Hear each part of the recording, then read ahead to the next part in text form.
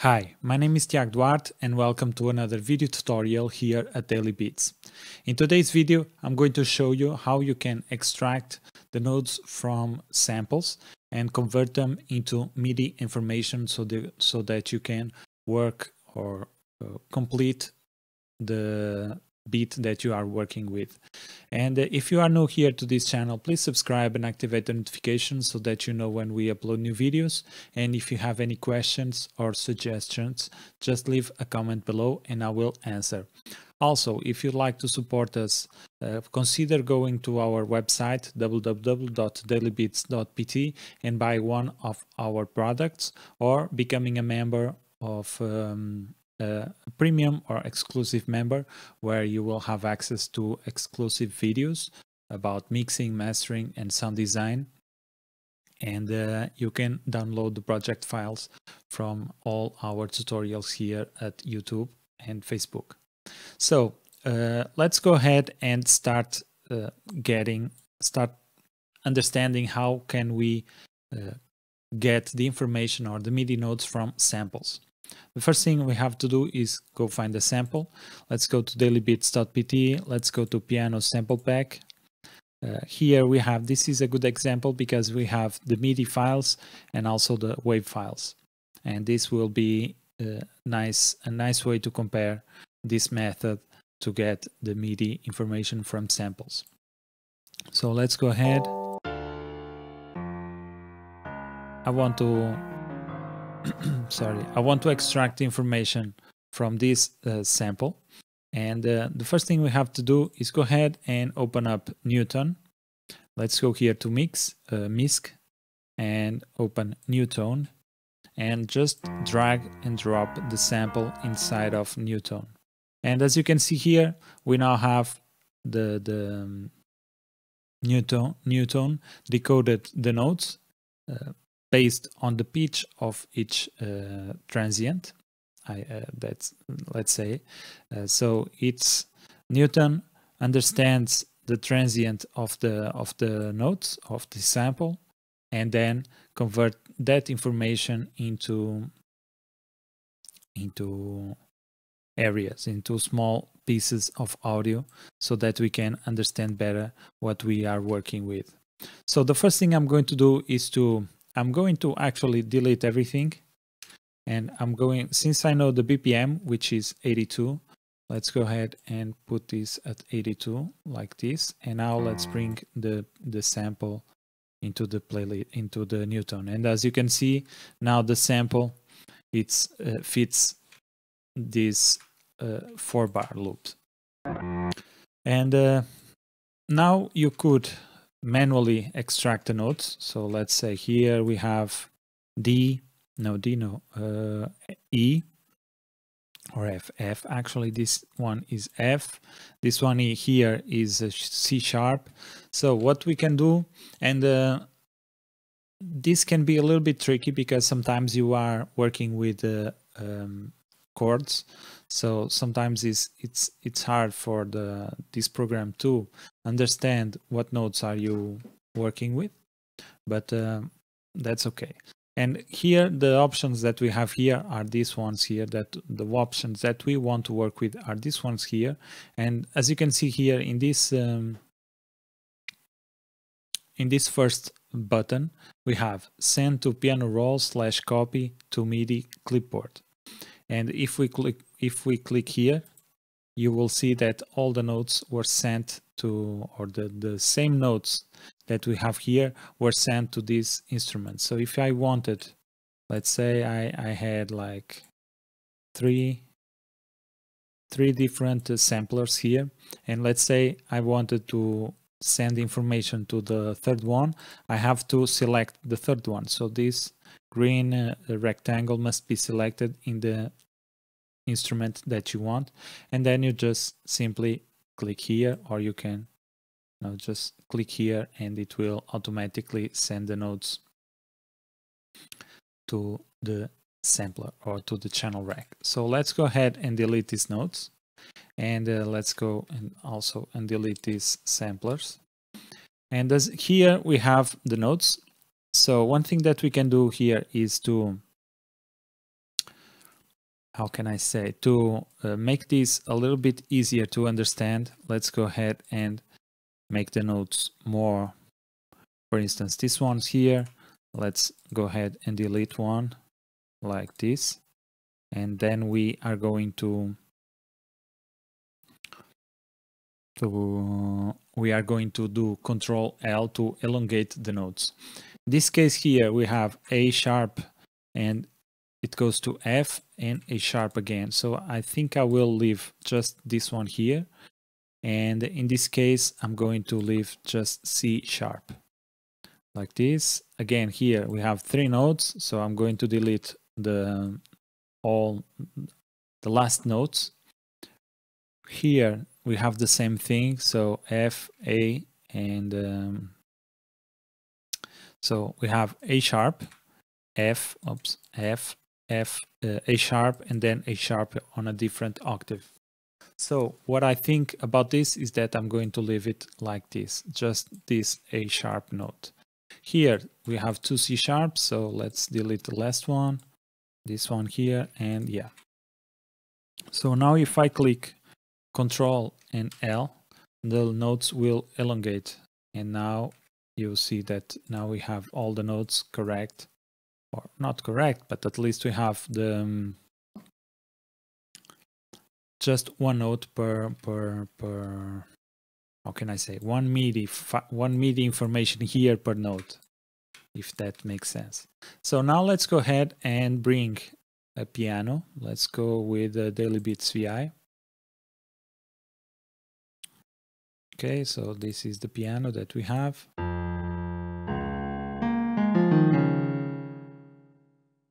Okay, so now this is too low because we don't have notes here. So let's go ahead and click Control up to move this 1 octave.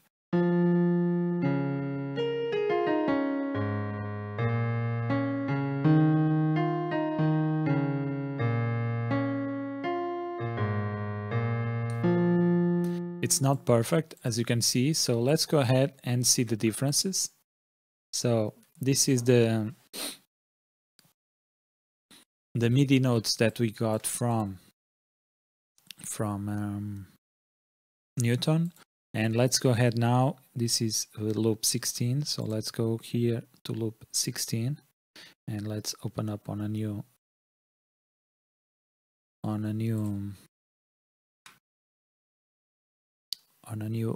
pattern.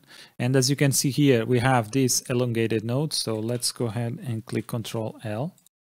Okay, and also this one's here, Control L, so that we can understand better what we have. This one's here, Control L. So let's go ahead now and compare. So we have, actually I'm going to Alt C, duplicate this instrument, and let's go back to channel 1. And let's bring this 1 octave higher. And as you can see here, we pretty much got the same structure, the same melodic elements. For instance, this note here should be right about there, but as you can see here, we are missing some notes because they overlapped. So I played both F in a lower octave and also in a higher octave. So, sorry. So as you can see here, we have a very close representation of the MIDI notes.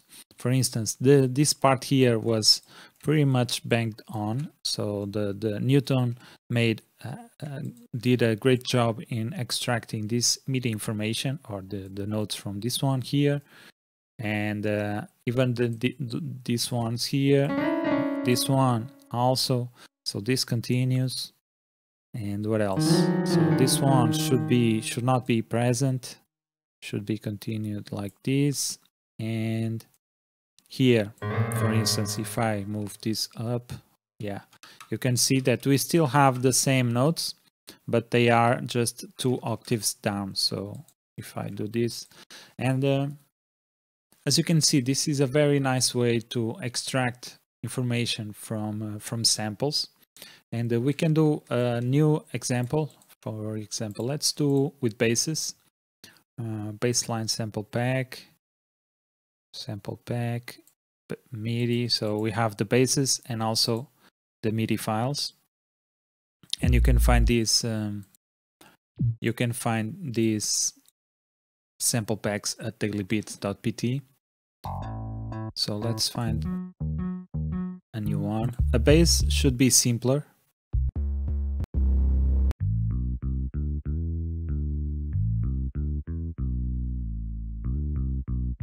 Okay, so this has some slides, some glides, which might be hard to detect. For instance, this one here. So let me delete or disable these instruments. Let's go ahead to Newtone. Let's click delete. So delete doesn't do anything. So we have to select everything, and we can do Control A and then delete. And now let's go ahead and bring this sample. So now we have 90 BPM. So let's go ahead and put this at 90.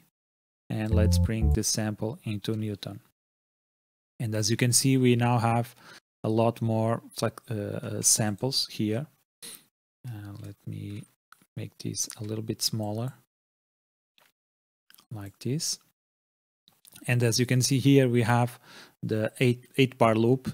And if we do the same here, so let's go ahead. Now we can delete. We can go to a different pattern. Let's go to the pattern tool. Let's select this first one and let's click send to piano roll. And these are the notes. As you can see here, the bass, it's a little bit more organized, even except this part here. Maybe this part is not that correct, but sorry. But we will see. And now we can simply Control L to elongate the notes. And let's bring the piano, the MIDI information. So this is baseline 17. So let's bring baseline 17 into the second instrument here on our playlist. And if we move this up one octave, we will see that every note is pretty much banged on again. So as you can see here, there are some timing issues, and that's because of Newtone. But regarding that, we have all the notes pretty much on the same in the same arrangement. Except maybe these ones here. So yeah, we missed some notes here. For instance, this C4 does not exist, and this D3 is actually a C, and also this E is actually a C. But taking that in consideration, it's pretty much on how can I say? It's pretty much correct. So let me bring and let's create a bass here and also a new bass here with 3x oscillator. And if we play both,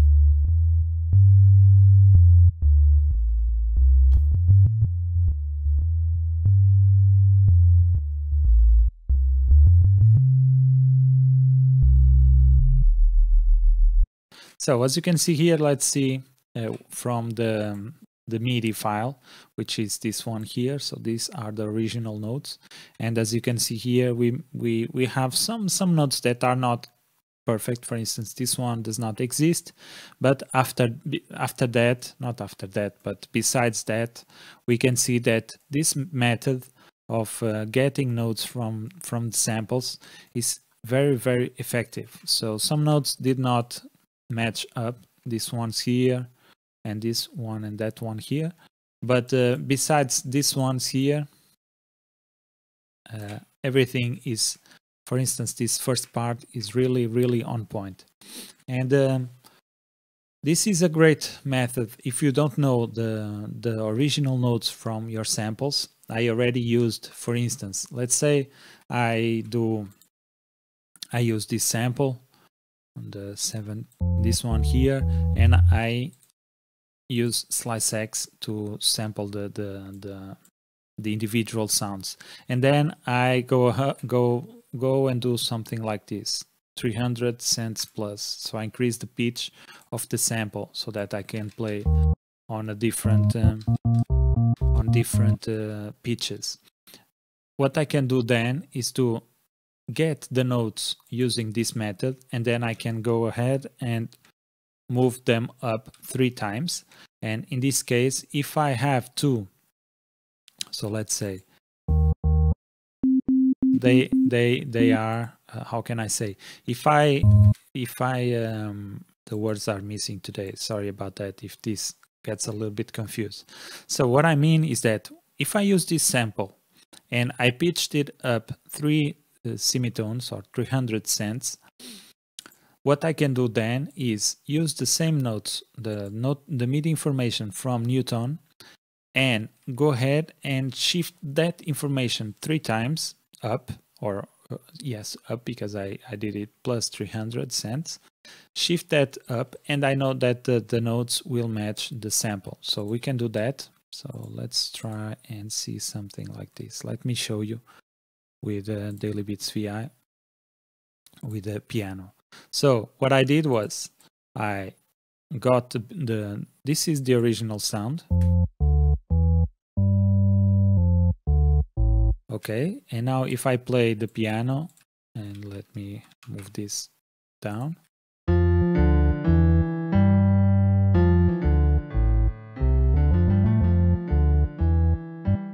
As you can see, let me delete the original MIDI file. The timing is not perfect, but the notes, the pitch are correct between each other. So they are in tune with each other.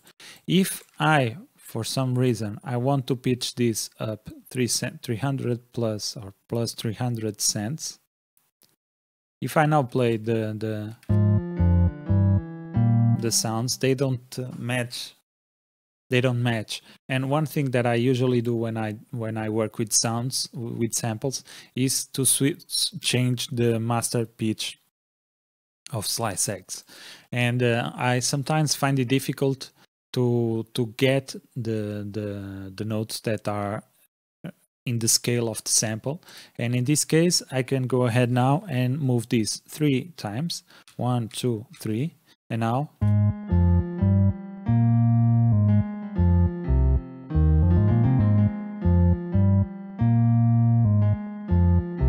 now they are in tune again. So this is a very nice way for you to get and see what notes were played in